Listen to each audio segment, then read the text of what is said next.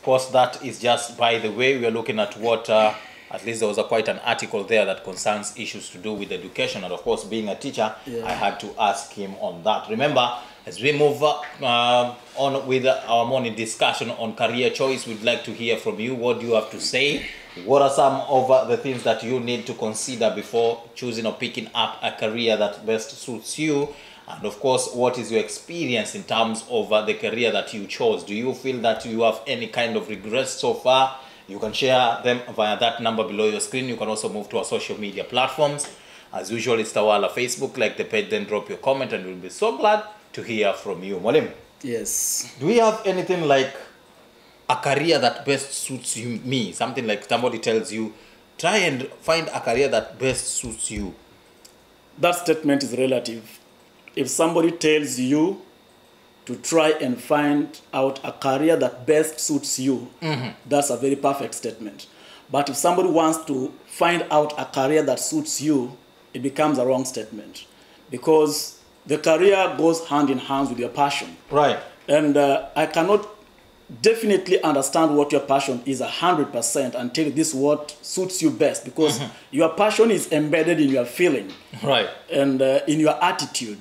It is embedded in a lot of ingredients of your personality that somebody cannot just stand outside and 100% summarize it by giving you this career to fit your 100%. So it is also best always to let the children understand themselves first before we make a verdict or telling them this is the rightful thing for you. Right. Of course, Mwalimu, Yes. you as teacher, and you have even encountered such an experience. A Several teacher will times. tell you, like, I'll be so glad if I find you're a doctor somewhere. Yeah.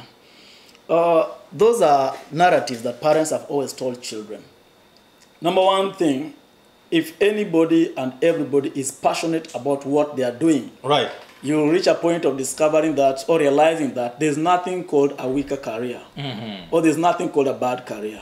Because as long as you do something to the best of what you can and you produce the best out of yourself in that particular platform or in that particular enclave, at the end of the day, you will shine with that.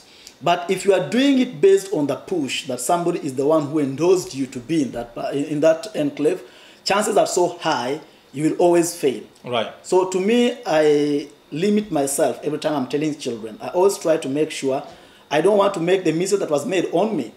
We had this problem in the family. Right. Our eldest brother, that's the firstborn in our family, did sciences, is an industrial chemist. The guy who follows him took a combination in Form 6, in Form 5 in Uganda called PCB. That is physics, physics, chemistry, and biology. He was eyeing medicine.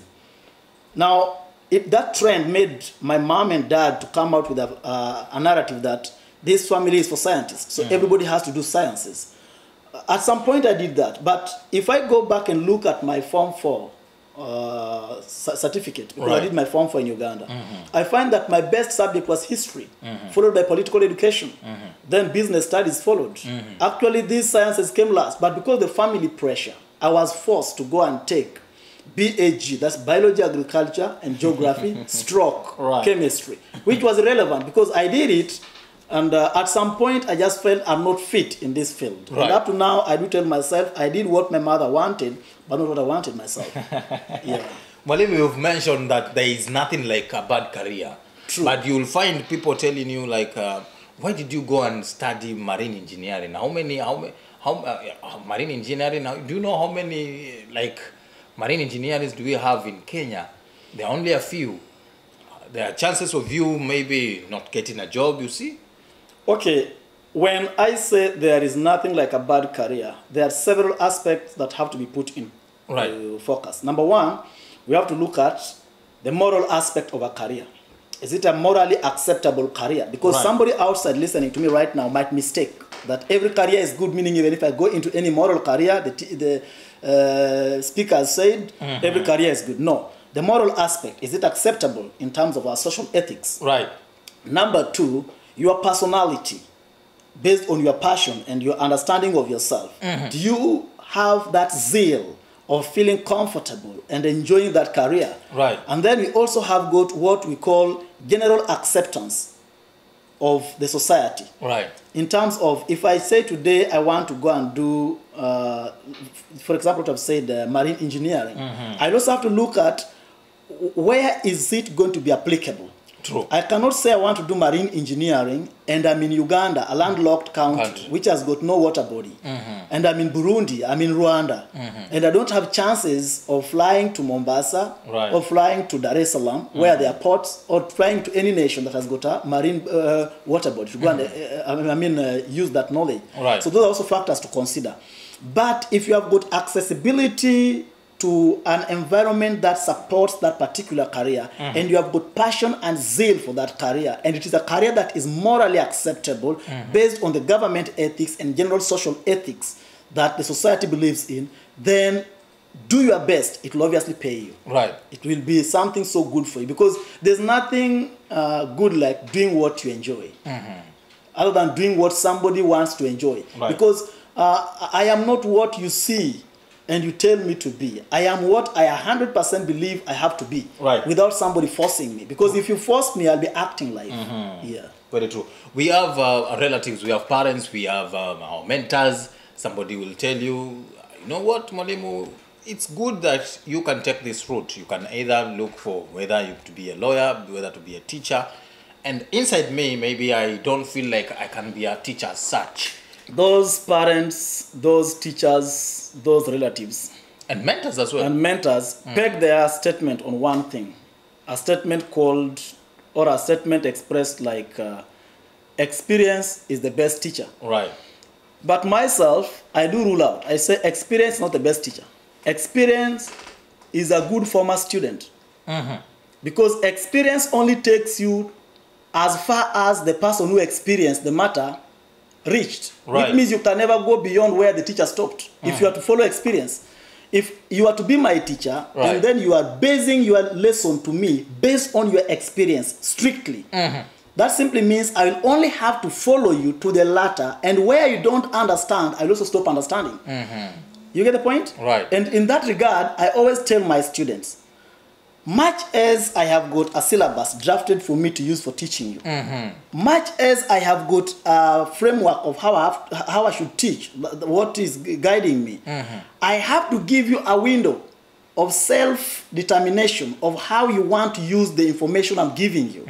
Because if I limit that opportunity, chances are so high, where I fail is where you'll fail. You have to exercise your own creativity of using my knowledge and coming out of my limitations. Because there are high chances that I was also one time limited in one way or the other.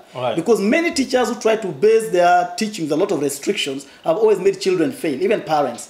If you, I can never tell my students to 100% follow what I say based on matters of career. I will tell them, let me have the opportunity of exciting your ambition. Because if I excite your ambition can grow more than mine. Because what drove me to succeed or achieve what I achieved was basically the ambition, not anything. So if your ambition will be dictated upon by my own ambition, that means you're acting, you are not living your life. Yes. Definitely.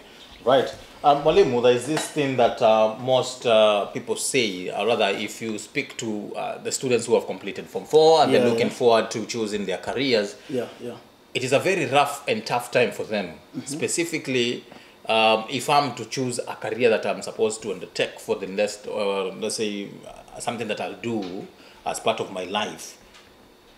In such a time that I'm supposed to choose a career, what do you think I should put into consideration? I've already mentioned the first thing. Let me begin by saying, what is a career? This is a general occupation that you're going to undertake over a period of time with the aim of getting progress in life. Because it has to project you from one position to another. Now, if that is what a career is, you can never commit your life to something that is not going to be pleasant, which means that you're going to jail yourself. So number one, you have to look at what is your inbuilt passion. And that's why it is important for parents to let children understand themselves. There are very many children who are living a life that is crafted within the restrictions set by parents. You have to give a child a capacity of understanding themselves, their passion, their zeal. And this one simply means, I was a teacher who used to make those mistakes in the past. I was this guy who used to be very rigid when I give instructions. I can cane in case you go against my instruction without listening to you. I would strike you with anything without listening to you. But later when I came and realized I'm only being a colonialist, not even a teacher. I'm being awkward in everything I'm doing. Because for a child to fail to follow instruction, right, it does not mean that they are disobedient. The child maybe has failed to follow instruction because they have discovered a weakness in the instruction. Right. It's not just disobedience that makes us fail to follow instruction. Sometimes there are kids who are creative. Let me give you this example. When I was handling some primary school some years back, we had this boy who was told by a teacher, they were given questions. And the question stated, how many wheels does a car have? That was the question. Now, the optional answers were 4 wheels, 3, 5, and 6. Right. Because there are 4 options. And now the teacher knew 4 is the rightful what? Answer. The rightful answer. Right. That's what the teacher knew. So the whole class reasoned like the teacher, except this one boy, who ended up taking 5. And when the teacher came to class, he was wondering what a damn fool is this. Because a car moves on 4 wheels, everybody knows that. Right. But when this kid was brought forth, he was given strokes and asked the question. He said, a car must have 5 wheels. Right. He repeated the same thing that the teacher is calling wrong answer. He was again slapped by the teacher and made to kneel down. Now, in the midst of his tears and all the anger, he looked at the teacher and told the teacher, sir, without a spare wheel, you cannot drive. The traffic will arrest you. Now, this kid they have a family car at home. Right. The teacher's got no car. So this kid understands this thing. That's why it is not always valid for a teacher to raise a stick straight away once kumchapa mtoto kwa sababu amesema kitu which is not in line with what you say. You need to rethink twice. Most of what we call wrong answers, they are only wrong because we don't reason in the line of the person who has given us those answers. But if you also dissect them properly, you can find from their own framework of thinking, there can be wisdom and sense in it. Very true. Yeah. So the key thing most and paramount is your passion. Passion of the child, let the child understand themselves, and in that, the kid will make decisions. Some of them have always made what parents thought was the worst decision. But later on, when the decision begin paying, is when you come to realize, wow, kumbe hii kitu inaweza kusaidia. We are currently talking, there's a viral story going on of a young man who was acting as a military officer in Churchill Show, the famous Churchill Show here in Kenya. And I'm sure he was a sense of mockery sometimes. True. Because acting, saluting, putting on military regalia and doing all that just for the sake of comedy, and then you want to say that's your dream for being a military officer, is not making sense. But today as we talk, he has just passed out and finished his training in the US Army. True. Now, there are things that parents cannot dictate on children. The only thing we have to dictate is morality and ethics of a society. But if it comes to creativity, we don't need to dictate anything. Right. Because creativity is determined by imagination. And you can never limit imagination. The largest world is the image world, where a kid creates an image and can extend it to any dimension they want. Right. Yes. Of course. The difficult point that most students will find it hard when in terms of choosing a career is how to identify a marketable career. And of course, that is a factor that most people also put into consideration as such. Do you feel like there is need to consider that as much? Let me tell you this. There's nothing called marketable career. A kid should be taught. What do you mean, Molim? A kid should be taught how to market themselves. Market your talent, market your knowledge, market your confidence, market your physique. Your physical appearance should be able to market it.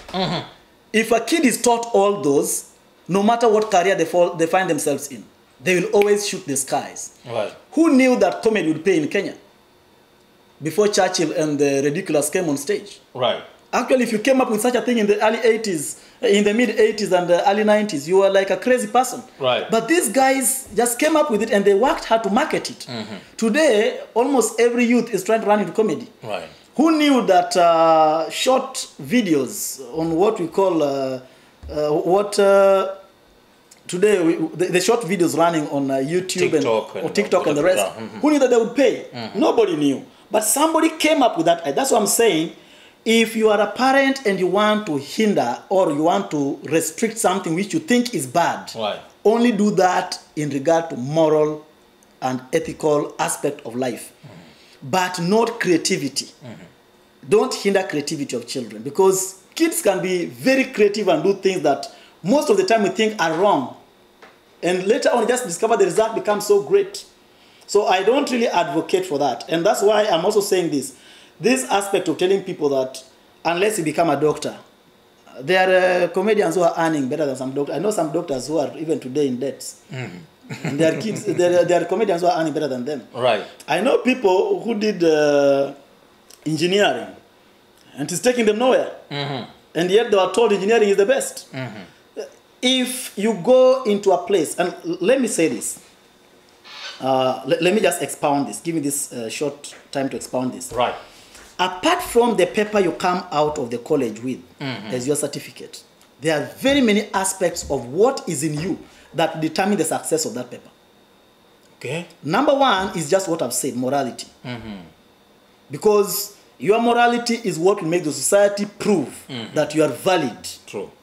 For acceptability Right. in the society. The number two is your sacrificial nature. Because in order for this certificate to be kick-started, to start generating income, there must be a portion of you that must put itself into a state of suffering, Right. into a state of denial. So if you don't have that sacrificial aspect, huwezi ukarauka kazini. Wewe ni kwamba sasa umetoka na degree yako, sasa kwa sababu uko na degree, so you just want to live a life. You know, it is the reason why I was reading an article when I was coming here in a Ugandan paper, which was written, Why School Dropouts Succeed at a higher rate in life compared to those who have finished colleges. The chances, the reasons are so clear. School dropouts have got no option in life. So they lay their hands on anything with every zeal and passion. These guys who went to colleges like us have got where you want to fix yourself and force yourself. Okay. You would only believe that money can only come from teaching. Without a school being open, then there's no way you can get money. So you lock yourself. Yet people have got ways to make money. Even with some, I saw there's a cousin of mine who is a teacher in a government school, but under BOM, I mean. Right. The moment schools were closed, the BOM teachers not being paid, he came down here and got 2 mikokoteni. He was ordering tomatoes from Voi. Actually, he came and told me that school was paying me 15,000 as a BOM. My 2 mkokotenis of tomato, each is bringing me 700 to 1,000 shillings daily. Which means he's earning between 1,500 or 1,500 to 2,000 shillings. He was telling me chances are so high he will not go back to teach. Right. Now you look at such scenario. That's why it is important for a child to understand their personality and have no limitation of creativity. And also understand that there is no career which is bad. Definitely. Yes. Oh, that's what, Mwalimu. When we come back, we're going to take a short break here. But of course, Mwalimu, we've had this issue that the government tries to select a course for you. For example, those students who succeed well and pass during the exams. And of course, they come up and they were told you'll go to Masinde Muliro, you'll be studying, let's say, agricultural economics. And I'm not passionate about issues to do with economics. Don't you think that the government also is failing to some extent when we are... let me apologize before I make this statement. I'm sorry to say it for my viewers and those who are viewing, but I always say this. One of the biggest blunders you can make for yourself is by obeying everything the government says. All right. Yeah. Don't obey everything. The government has got its own concept of you. But do you also have your own concept of yourself? That's the question. Yeah. Most of my students who have always gone and told me later that, sir, I've been given this course and literally speaking, I don't have passion for this. There are crafty ways I've always told them to go and use to change the courses. Some universities, it is possible to change. True, yeah. Because the government is looking at budgeting also. They're also looking at the number of lecturers. They're also looking at what the future prospect they have for the nation. But you have the prospect for your life and for your family, which is different from what the government has. So if you don't budget for yourself, the government can budget for you in an offside direction. Right. Yes. Very true. Right, of course, we'll be coming back and discussing more on career choice. Remember, that is the topic of our discussion this morning on the hashtag morning conversation. We want to take a short break right here.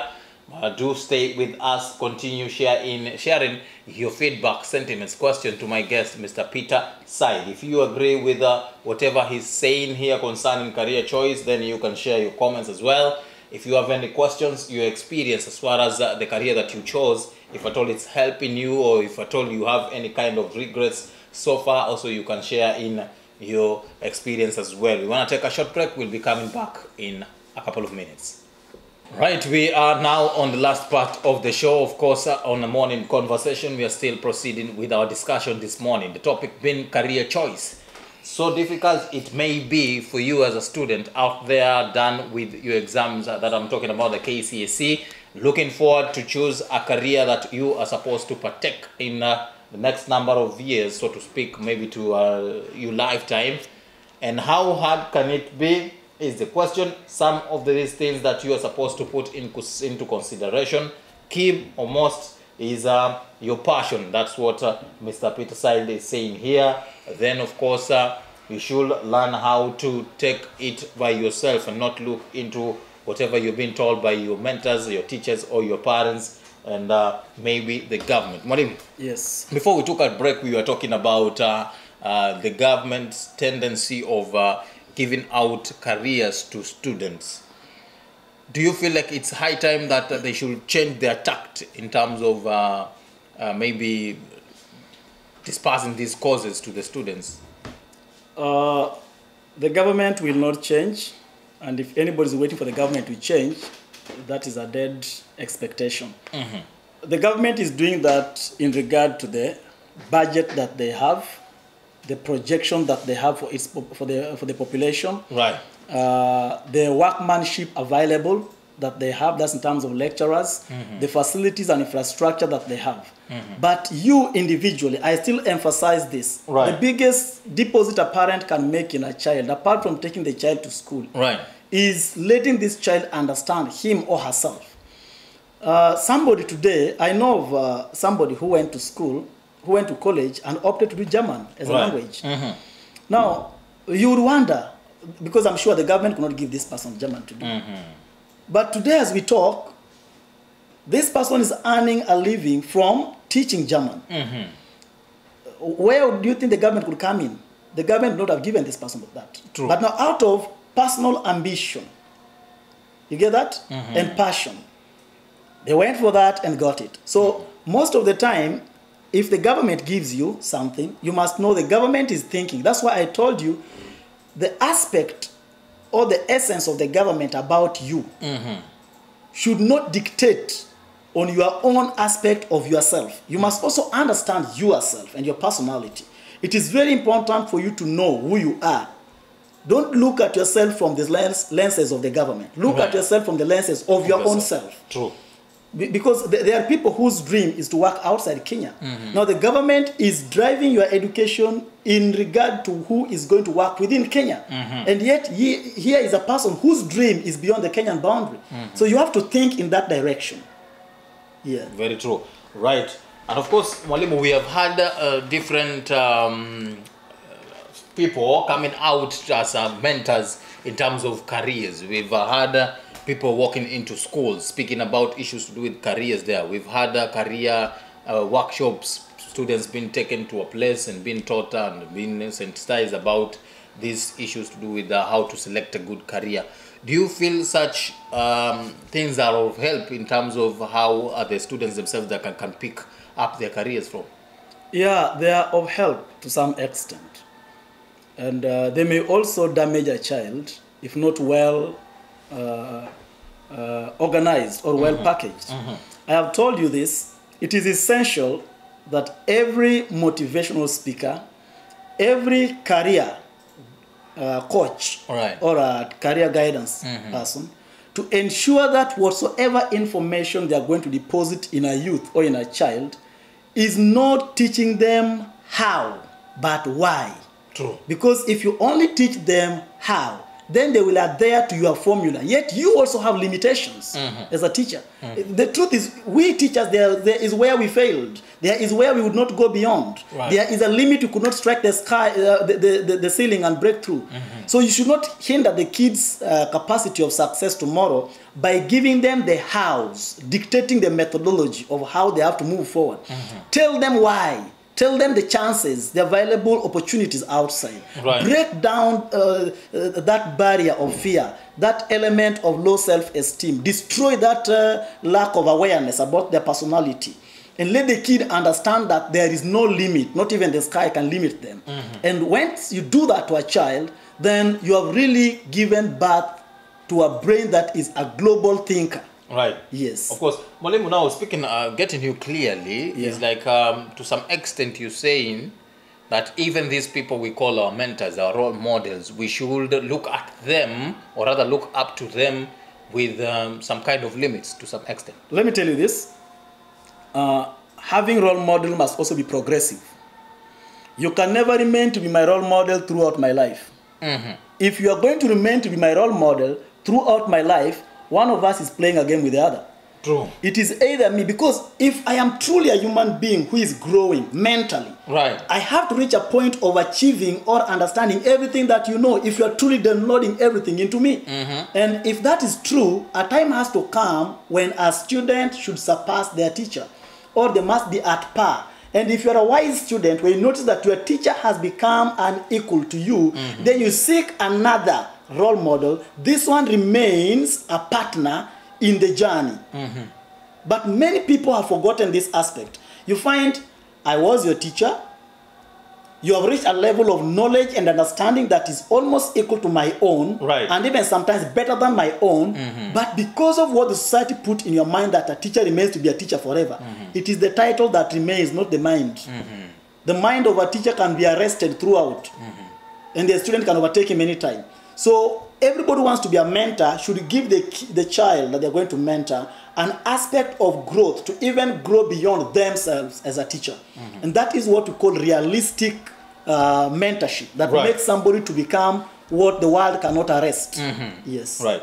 And there is this issue concerning the job market out there, Mwalimu, and currently Kenya suffers a lot in terms of we've had people who are unemployed.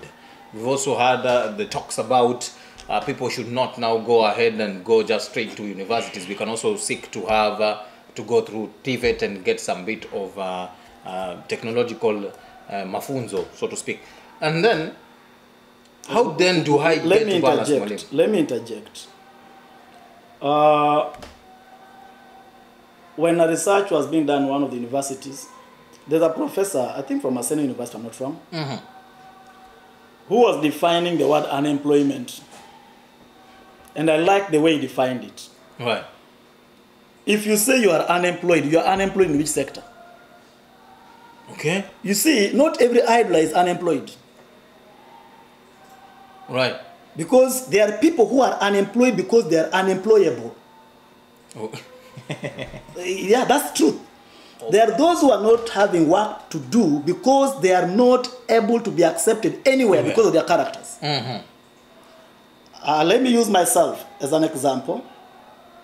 I have never been employed under the government. The first work I did when I came to Mombasa, I think I was working in a small kibanda helping my aunt to prepare food. But that did not make me stop there. I walked out of that. I taught in a primary school. And I went and taught in a secondary school. But I didn't stop there. I met a friend who stirred something inside me for us to go and start our own school. Right. And we went and started a high school that today is running as Elite Imperial Complex that I own personally. So what I'm trying to say is that the word unemployment is sometimes real, but in most aspects not real. Because before you call yourself unemployed, when the government wants to look at unemployed people, they go back into the statistics of their colleges and institutions they have around. How many doctors have we trained? How many haven't we employed? Right. How many engineers have we trained? How many haven't we employed? How many nurses have we trained? How many haven't we employed? Then when they do all that statistics is when they come to know the number that we have not employed is the one we call unemployed. Right. But here is a radical person who does not want to undertake any training, even the normal artisan training. Even the one you tell him, please, nenda na huyu fundi wa mjengo atakufundisha ujenzi. Fanya tu kazi ya kibarua miezi mitatu minne, mwisho wake utakuwa umejua cha kufanya. Alafu kutoka hapo utaanza kujipatia mapato yako. This person is lazy and not able to do anything. Just wants to wake up, dress smart, and join in the normal gossips of politics and everything. Right. And then they call themselves unemployed. Those are busy bodies, idling in the name of unemployment. Very true. Yes. But of course, Mwalimu, the fact that we now, even though the government tries to put everyone into one single basket of unemployed, let's think, for example, that we have a problem as far as the job market is concerned now. And we need, and the students that we have currently that are doing their KCSE will also need at some point to have to select their careers. I met a friend, let me tell you this, I met a friend from Gambia called Lamin Chor. Lamin Chor was operating waste fuel processing plant around Portrees here in Changamwe. So I asked Lamin Chor, what is the air ticket, return ticket from Gambia to Kenya? It was something way above 50,000. So I was asking, surely, why do you leave Gambia, an African state, coming to Kenya? Do you know what he told me? He told me, what's the population of Gambia? I told him, I don't know. He told me it is less than 10 million. What's the population of Kenya? By that time, we were 40-something. So I told him, we are 40-something. Then he told me, there is a higher market capacity in this country than in my country. Chances of getting somebody to sell to is so high. That's why I'm running from where there's low population, where I can't get who to sell to, and come here. Now, with us, we are complaining. Even today, Nigeria has got 100 million plus citizens in terms of their population. But there are those who are running from these nations into Nigeria and they're getting jobs. That's why I emphasize on matters creativity. Right. I emphasize on matters passion. I emphasize on matter opening the brain, being available to be taught, being available to accept, to fit yourself in situations that need dynamic changes any now and then. Yes. Right. So you feel to some extent that there should not be a balance between how I select my career and looking at the job market? The word job market, to me, I really want to let everybody understand this. The market is you selling yourself, not what the media publishes outside there as the market. I know very many, actually, the other time, somebody came to my office. I will withhold the names to say this. Came to my office looking for a job. But you know, the papers that they gave me were even a threat to me. This is an engineer from Kenyatta University.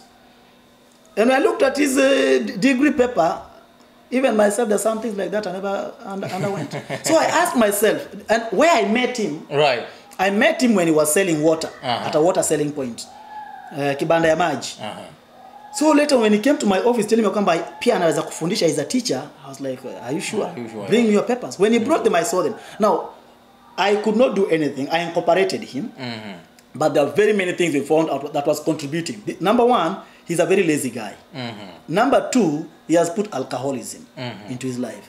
Number three, he's a person who always wants to find somebody to blame for every failure, even what is the one who has made as a mistake. So those are aspects that you have to look at before you complain of what the job market is. Who are you? What is your personality? Right. Yes. Very true. Now, so far so good. I have chosen a career here. Yes. Few years later, I begin regretting. Would you say like I'm the one who made a very big mistake in selecting that career, or my regrets come simply because it starts with me inside? We only regret when we cannot think ahead. But if you can think ahead, number one, let's put this dogma to death. Or not just to rest, but to death. The dogma of assuming that if you are a PP1 teacher, then the only place you can earn money is from classrooms. The dogma of assuming that if you are a journalist, then the only place you can earn money is when you're holding a microphone and reporting for a TV station. Those are things that people get from schools. I learned irrelevant things from what I'm doing right now. Actually now, by the way, I'm running a school as a business, but I feel jobless. Right. Yeah, because I've delegated almost everything. There's a principal at school, there's everybody handling it, there's a bazaar and everything. So I feel like I'm literally jobless. I did another thing. I'm not even in the line of what I'm doing as a business. So you must be that person that anytime you find that nature is trying to create a roadblock ahead of you, divert or strike it. Always learn to make a way for yourself like water. Right. Yes. Definitely. Always learn to make a way through like water. That's what my guest is saying. As we wrap up, Mwalimu, Yes. there is somebody watching you. Yeah. Maybe he chose a career and he feels that to some extent, though I will not turn back, but I made a mistake. What would you like to advise them? I reiterate the statement I said, and let me close by saying this. A boy who is just a Form 4 leaver walked into my place of work, told me he's idle at home. He knew we could not employ him because of Form 4 leaver. We're employing TSC teachers. So he told me he's idle at home. He wants to keep busy by always teaching Form 1s and 2s. I told him we don't have a place. You're going to give us problems in the ministry. He said, no, sir. I'll just be in the staff room. I go and teach under the guidance of another teacher. We told him, yes, no problem, if that's the status of how we are going to work. When we gave him the opportunity, and he was volunteering, we were not paying him. Within the first 2 weeks, the most popular name in the compound was this boy's name. He was the first to arrive, the last to leave, the most concerned about kids who are speaking in relevant languages, those who have not tucked in, those who have not done their assignment. To the point, by the time he was finishing the first, second year, we had to appoint him the deputy principal without papers. You can sell yourself. Right. This boy came, and everybody here is looking at their papers. I'm a TSC teacher. Mutaweza kaniambia, I'm this and this, uwezo can dictate. True, nobody will dictate, but you will not grow. Learn to be that person who, when you are given opportunity, do it as if there's going to be no opportunity again in life. Very true. That's what sells people. So if you say your career is not marketable, what have you done to the last or to the least of your limits? Because you cannot just say after writing applications, then this career is not working. There are other things you can do. Myself, I wrote applications. By the way, I even got a job when I had no ID. And I worked. So there are situations you should learn to maneuver. That's why I'm saying, let's emphasize on opening the brain. All these motivational speeches and career guidance that don't aim at opening the brain of a person is just killing the person. Right. Building confidence, but not putting a nozzle to release the confidence. Yes. Very true. And of course, I believe from whatever part you are watching us from, you've gasped a bit over ideas as far as a career choice is concerned. It's not about job market. It's not about having a godfather. It's not about whom do you look up to as a mentor or a role model. It's up to you yourself. Very true. It's up to you yourself. Make sure that you start by understanding what you want, what you can do, and start exercising what you can do. Of course, and it will be sellable to some bit of extent. And I believe you've taken up some notes that will be of help in future. Thank you so much for your time. Thank you also to everyone who made this program a success coming to you on your screen. Let's do this again tomorrow, same time, same place. Goodbye. Have a nice day. My name is Shadrack Ogega.